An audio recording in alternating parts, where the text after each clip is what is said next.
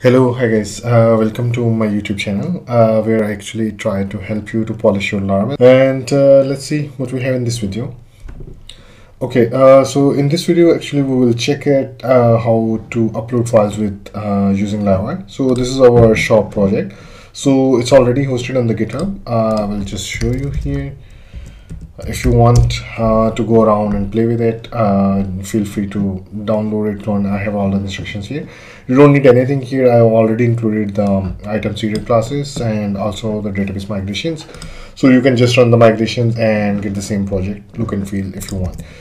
Okay, so in this video we have we'll actually try to look at how to upload files using Livewire. So this is a basic blade component with title, price, and image we have. So let's see how we can convert this component to Livewire. So first we will go and look around the component. Actually, let's go ahead and check the round.web.php file.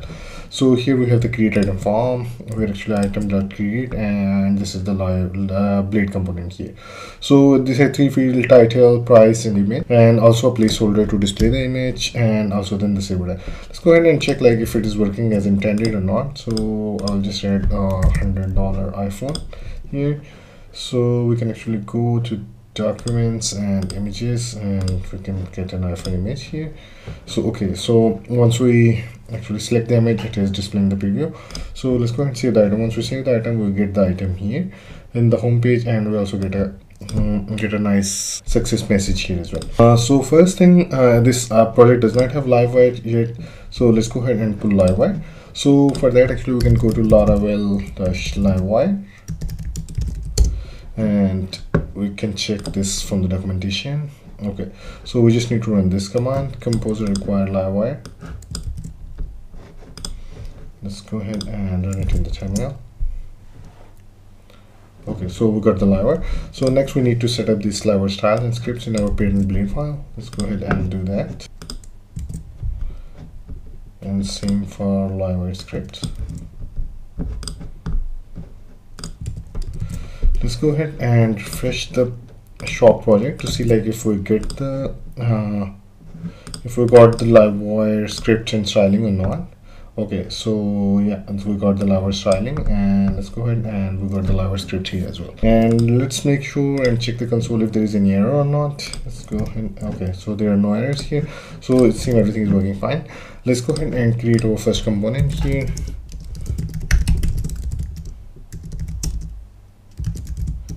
Create item page, and no. Okay, so let's see if we get our create item page here or not.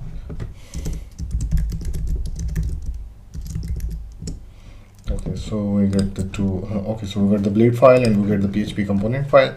So let's go ahead and reference this component files here in the create item page.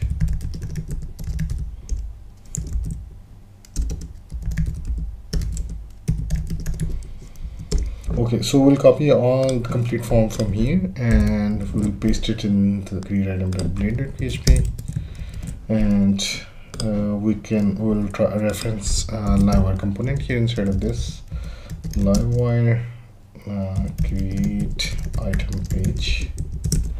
So this should work actually. So yeah, let's go ahead and try to refresh this and see like if everything is working as intended. So we'll add a $200 iPhone now, and using a different image. Okay, okay, cool. So it's still working. So yeah, but now the thing is that so this is still a blade form, so we need to actually make it a Livewire form. So let's go ahead and minimize this and open it in a split window. Okay, so let's open up this. So I will quickly actually reference title, price, and image. So I don't want I will not actually get you to watch it. So this is pretty simple. So I just need to declare a few properties, and then I will reference it here. So yeah, let me do it in the back.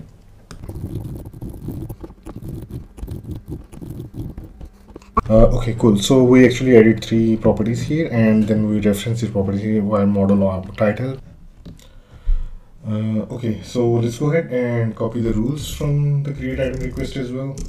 Okay, so I'll copy these guys and we'll put it here in the protected rules. So okay, so okay, so what we'll do is like Livewire actually has this protected property. This is a reserved key rules for the Livewire. So we can actually only put validation rules here. So we'll just update the rules regarding to our name here. So let's remove these guys. Item title. So if you press Ctrl G, so it will select the next same appearance of the items that you selected. So we remove item from this validation rule because we don't have item prefix in the variable. So yeah, let's go ahead and actually try to save this, and let's copy this guy, copy the save logic from item controller. So what we'll do is we'll just copy all of it and paste it here.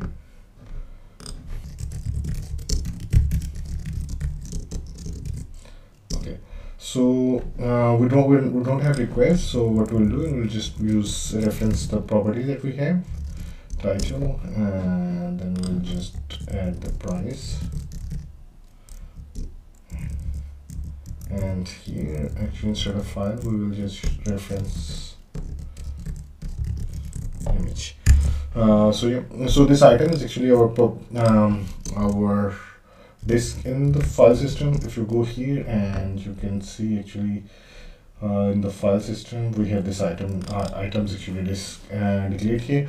So what it is doing is it is using the local driver. So we're storing the images in the local so storage path. So it is saving actually images here app item, but this actually path is linked to the public directory as well. So as you can see it here, so in the public path item, actually this public path is linked to the storage app item. So that's why actually the images are stored here, but the URL is app URL item. So that's it. Actually we want to store in the root, so we don't want any other folder. That's why we actually kept it blank. So actually just put this dot validate here, and I think we are good to go. So let's see our blade file. So yeah, so we also need to change this guy as well because we don't need action now. So we'll be using wire hook to prevent the submission and instead submit it to Livewire component. So okay, so we are using wire submitter prevent. So actually this will intercept the call and save the item here. Instead call this method on the component here. So I think that's pretty much it from our side. Let's go ahead and try to save the item.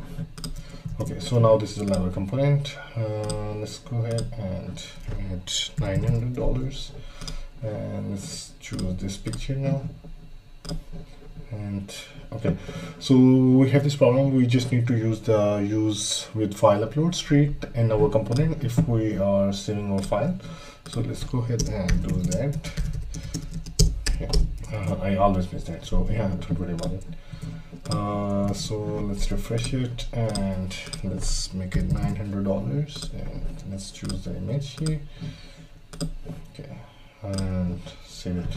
So now the next problem that we have is we cannot actually redirect this traffic like this because there is no width with the Livewire redirector.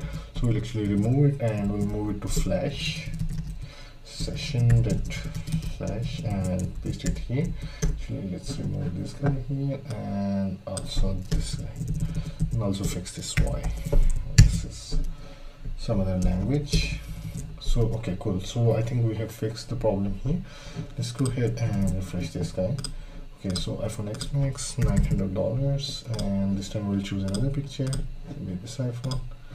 Okay, saved item. Okay, so cool. So it is working fine. Actually, one more thing that we need to do is like we need to show the thumbnail, because in our previous example we had this thumbnail here. So let's see how we can add our thumbnails here. So by default we are displaying this. So actually Livewire, when we're uploading this image, actually this image is an instance of uploaded file. Actually, let's go ahead and type in this uploaded file. So this is the uploaded file instance. So in the blade file we can check if the image is there, and then we can use the image temporary URL method here. So what we can do is, like, if image is set, we can get the temporary URL. So how this works is, whenever you select an image here, so once we select the image, actually it will save this image to the storage file, and we can get the temporary URL from the storage. So actually let's go ahead and check how it is storing. So if you go to storage, if you go to app public, it should be in the app public. Let's go ahead and this guy. So yeah, this is the temporary storage for Livewire. So let's go ahead and remove all of this to see like once we update the image if an image comes here or not. So yeah, let's go ahead and choose an image here. Maybe we're choosing this guy. Okay, file not found. Okay, so yeah, I think we may have changed a few things here. Let's go ahead and refresh it, give it a refresh and try it, because I think we didn't refresh this page. Okay, let's go ahead and see. It's in the template. So yeah, so whenever you actually right now the file is not uploaded to the items directory. So this is how Livewire keeps track of the files you upload. So it actually save it in the temp directory, it create a signed URL, so it actually use it internally so that nobody can access it. So actually you can check it here as well. So this is the temporary URL. So after your user chooses a file, you may want to show them a preview of the file before they submit the form and actually store the file. So Livewire makes it trivial with the temporary URL method upload. Here is an example, and here is some more description. So this temporary URL is only available for images for the security point of view, and yeah, that's pretty much it. So yeah, let's go ahead and so yeah, this is all about the temporary URL. So how actually Livewire gets the temporary URL. So now you understand it.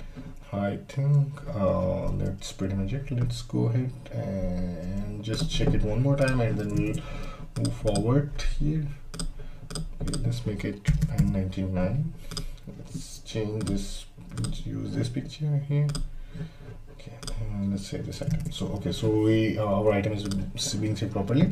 So the next thing that we need to do is we need to actually add the validation here to see like if we can get the validation error here. So for that actually we also have to add the validation error here. So I will just do it in the background.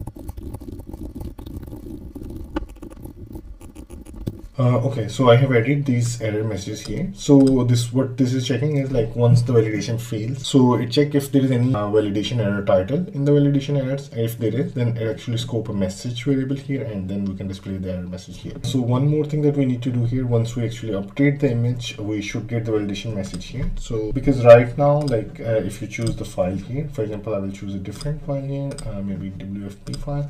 So it does not show actually any error here, and instead it actually throws an exception. So let's go ahead and fix both of these issues. So first thing that we need to fix is whenever actually we update the image, so it will actually call an updated image method, and we can actually use that. So here actually we can put this to validate.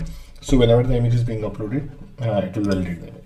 So once it validates the image, it will throw an exception, but the problem is it will not reset the image. So here what we can do is we can check if it is not validated, it will actually throw a validation exception.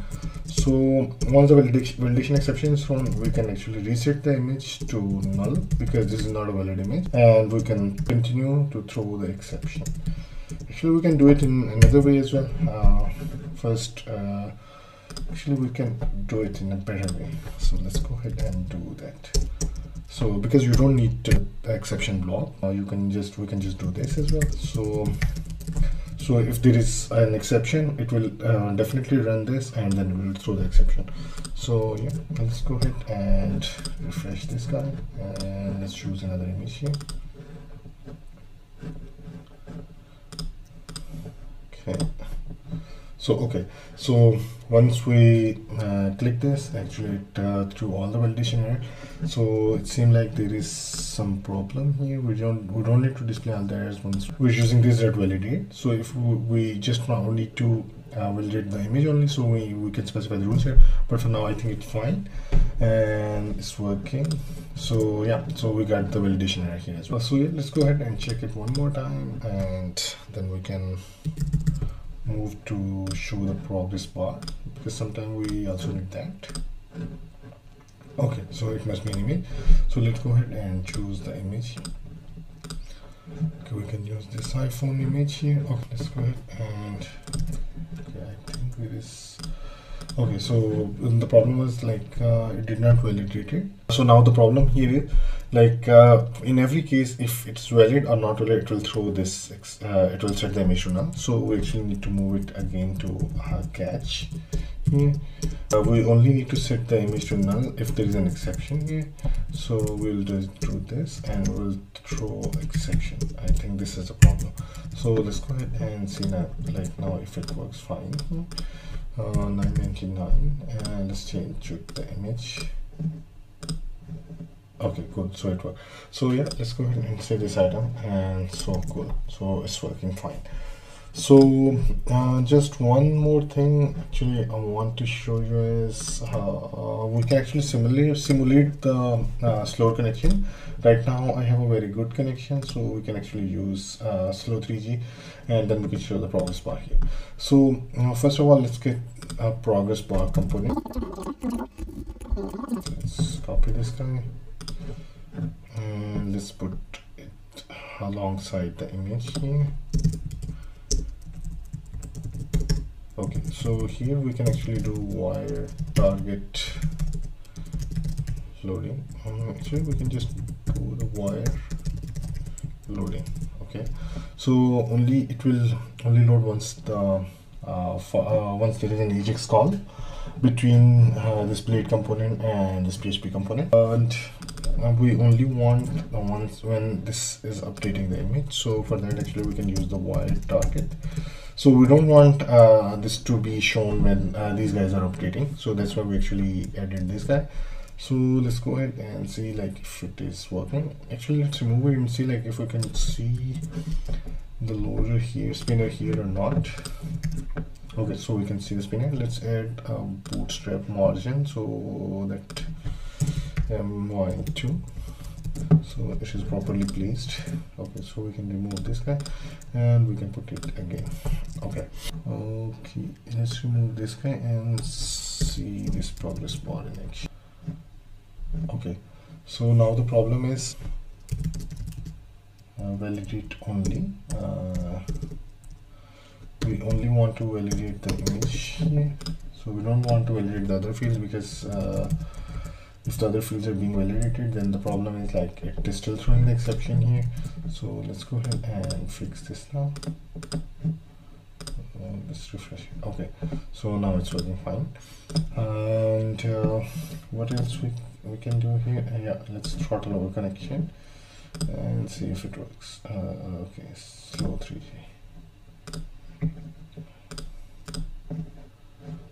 Actually we can use this kind of.